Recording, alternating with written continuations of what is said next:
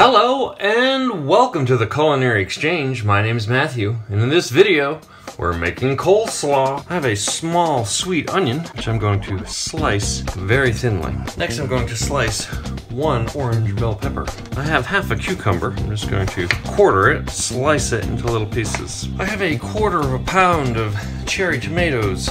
I'm just going to quarter them. To make the dressing for our coleslaw, I have 1 cup of mayonnaise, and to it I'm going to add a third of a cup of apple cider vinegar, 2 tablespoons of sugar, a teaspoon of celery seed, salt, pepper.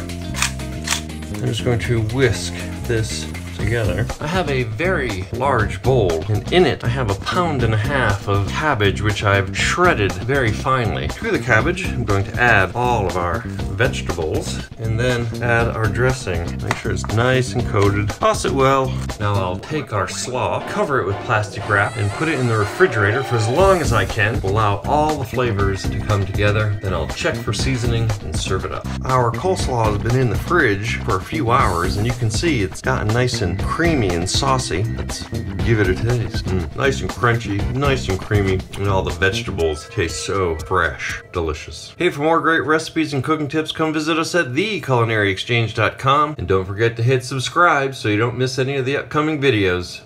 I'm Matthew. Thanks for watching.